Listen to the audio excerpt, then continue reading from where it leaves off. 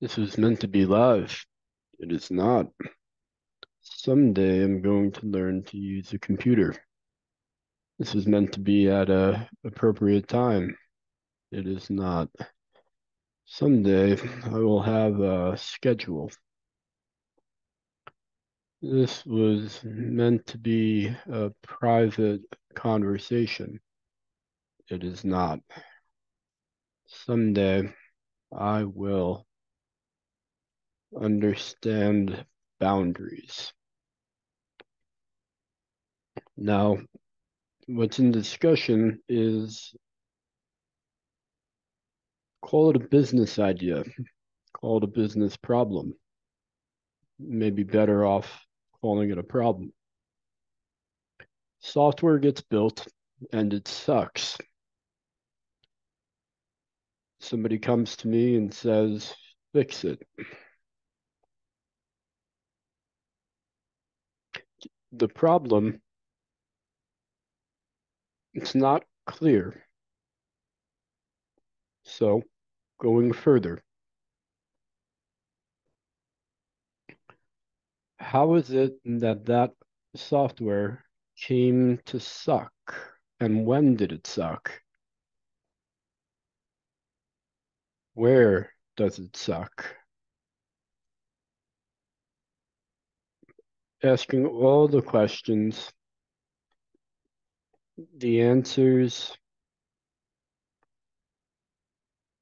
they vary. They vary so much, except the answer to the question, why does it suck? The reason the software sucks is because it hasn't been used. Once software gets used, it gets better. Use it some more, better still. Make sure that that software is the only one standing in its category with profits to support continued development, and it's the best in the world. So there's a realization that anyone has along the way in making software. Acquire vast sums of money, acquire such a large stockpile of cash that there's all the affordances and allowances for spillage that a drug dealer kingpin has. Those drug dealer kingpins, El Chapo among them, are not so brilliant in operational efficiency. There's just so much margin and room for error, and the dangers of it all make it such that it's a wildly profitable business for no shortage of poor management along the way. Okay, so build some software, want to make it good, get drug dealer money as much as you can. Get it from sovereign wealth fund. That was a good move for Uber. Boy, was that a good move. Go to the Vision Fund out of SoftBank. It's also got sovereign wealth fund money. Hmm. Well, so you don't have access to that type of,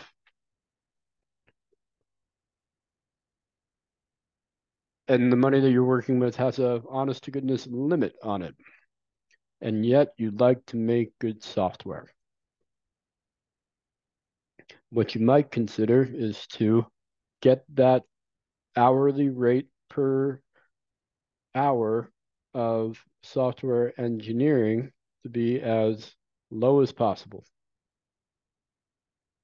A couple of ways of doing that, in particular to a New Yorker like me, just find somebody who's never done it before.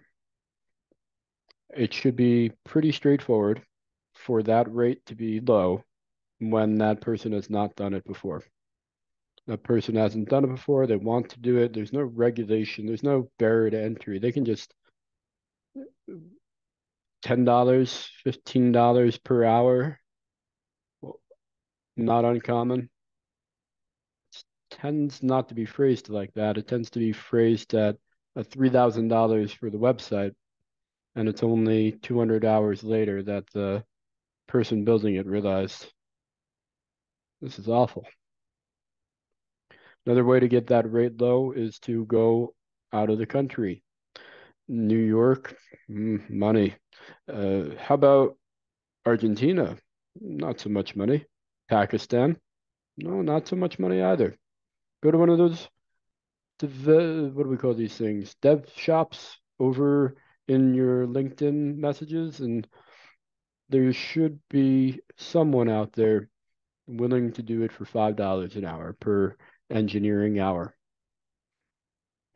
Okay, between affordable nearby, just finding somebody who's never done it before, or affordable far away, somebody who's overseas, well, there's trade-offs. Somebody nearby you can bang over the head with a bat. Somebody overseas, nope, you got to go way far. And I bet that that person nearby is more patriotic than the person who is overseas.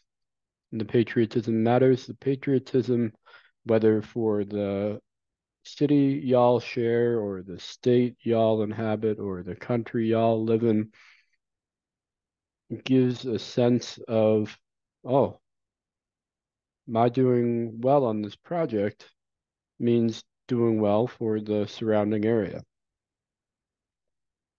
And since the project is being commissioned by someone in the surrounding area, it means all the more. Someone overseas, well, not so much.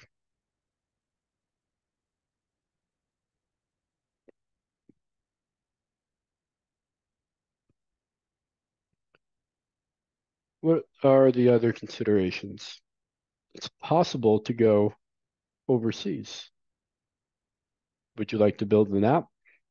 Go to Pakistan, go to Argentina, hang out there for a month to 6, meet that development team that's being available at $5 an hour. You've got yourself a nice American passport that's got as much access as any.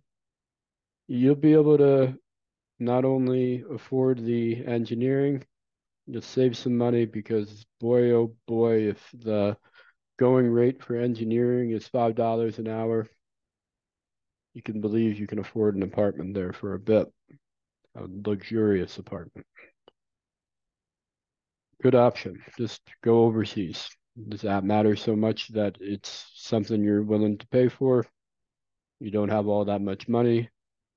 You can just be there with the developers and a part of the team with them, not some sort of internet annoyance that occasionally pays them.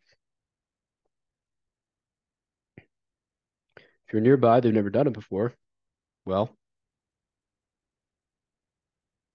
there's options there.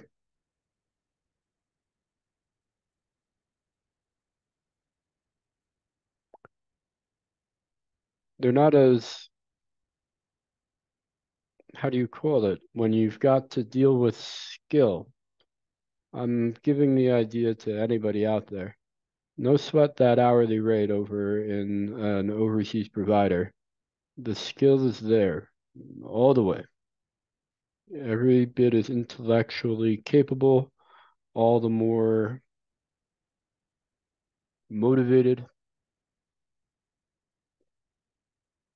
to improve a lifestyle, a condition of day-to-day comfort. An overseas engineering firm or individual is just as capable, skill-wise, an affordable nearby person. The only ways to get skill are to have things to work on. If that person is nearby to you, boy, oh boy, oversee them. Give them chocolate, give them candy, give them a desk, get them in front of your eyes. Boy, oh boy, if they have never done it and they have no idea what they're doing, they'll do exactly what you do when the going gets tough. Quit. Makes sense to me. All right. Now we've covered people overseas, we've covered people nearby. One option's just to go overseas. The other is to just get that person in the same building. Now that person's come to me, said this software sucks. Why? Because it hasn't been used enough. Now, what do I do with that software? First, I read it. I read every word of it. The person who's coming to me with some sucky software, they're not usually so big. Even the big ones are manageable. The nice thing about as apps get bigger, they get somehow over time more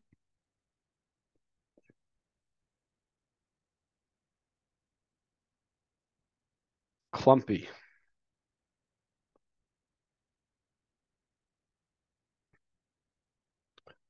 Well, no matter.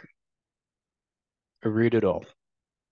It's a simple first step. It doesn't cost me any thought or intellect or even creativity just to read. It's like somebody's given me a book. It's in language without any emotion. So it's laborious read. All the same. I read it and then I may actually understand it. But the code base is saying, and in that case, there's a hope I can fix it. The big old asterisk on fix it. Because fix is a technical thing. Usually software doesn't suck for technical reasons. It usually sucks because nobody's using it. That's basically it. So I cannot, as an engineer, fix that problem. I can fix how it works. I can fix where the code lay. I can fix everything but what the person is looking for me to do.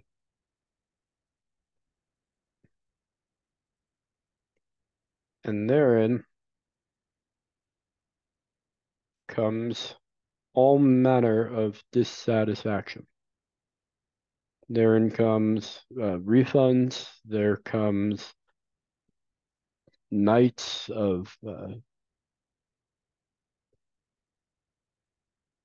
I've cried because I've had to deal with some of this terrible guilt of not, no matter how much engineering I do, being able to fix that fundamental problem.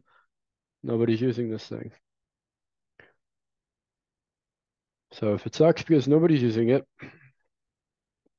it's got to be fixed by getting people to use it.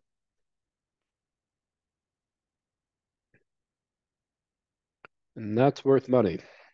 Definitely not usually what people consider when they're about to spend $3,000 to build an app and having somebody build it who's never built anything ever.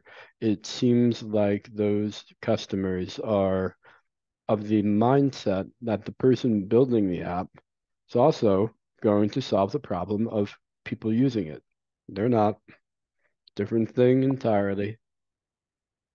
The person building it is usually thinking in their heads that the person who's paying for this is going to get people to use it.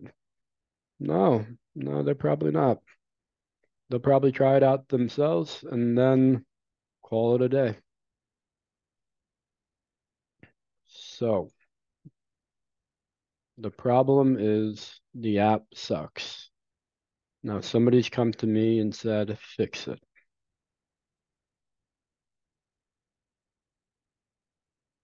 Well, one good thing that happens is people are being paid to use the app. Their job relies on it.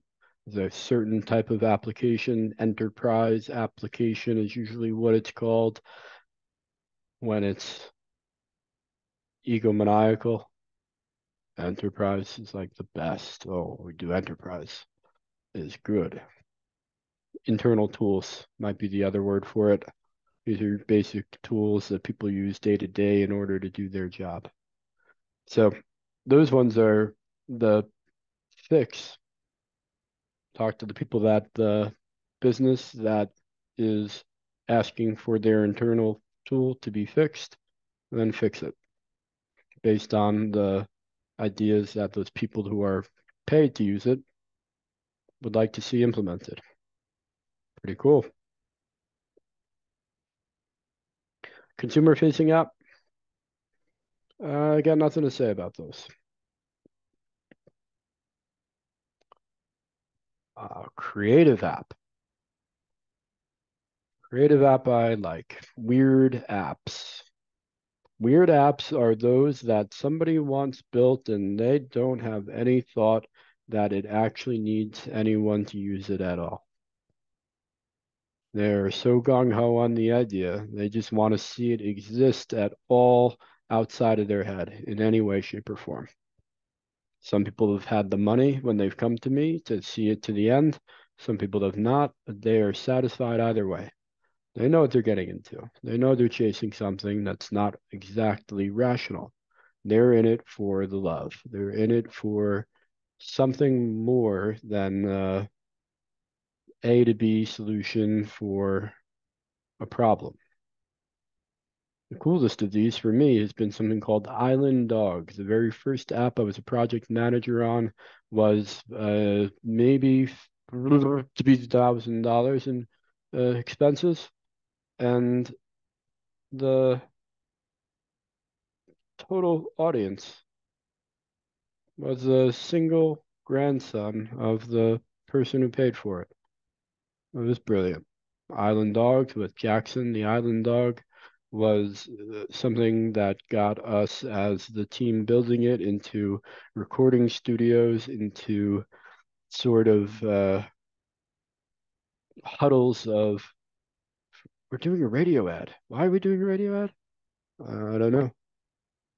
And so we're doing a radio ad. And then the app launched in the White House. The person commissioning it, willing to spend $50,000, was I'll believe an heiress. I never really asked her. Her husband was a Harvard professor whose job was to go to heads of state and tell them about the environment. So the thing got in the White House. Cool. A couple of things you can do to get users is one, neglect having any concept that anybody's got to use this for any problem solving purpose, and then spend your money as you please until you are out or satisfied. The other, these enterprise apps, these internal tool apps, just talk to the people at the business that you expect to be using it and implement their ideas. Great. Simple. And that's tricky though. I'm actually not doing that right now. I owe Kenny improvement in my methodology by just speaking to the people at the firm.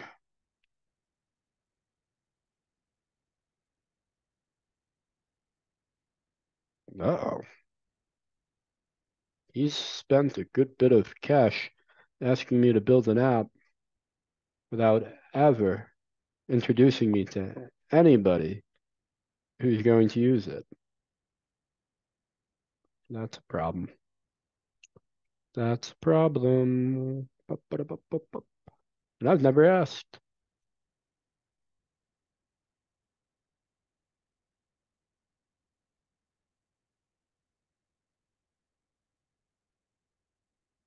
I've got nothing more to say.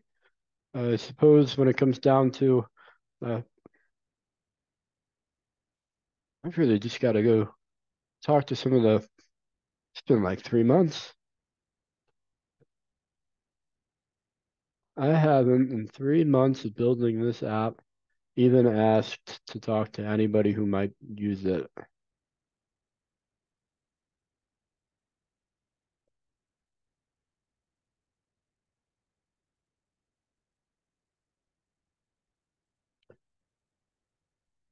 I've got something to do. And then closing down this conversation, I can say for this, what might have been private, now public,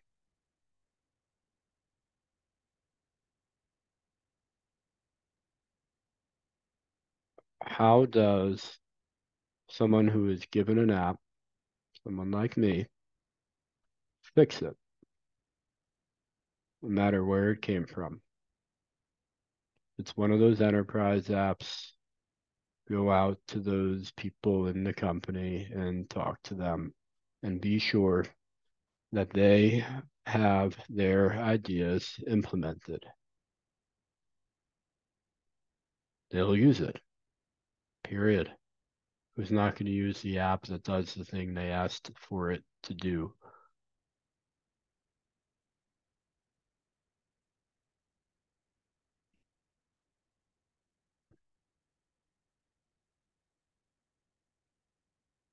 A consumer facing app, I'm not going to touch on. And the creative app.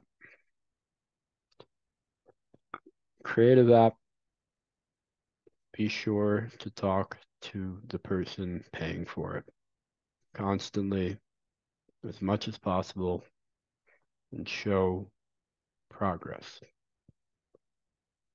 show changes. There's no direction, so it's not so much progress towards a goal. It's just, here's my work. All right, enough of this. Take care.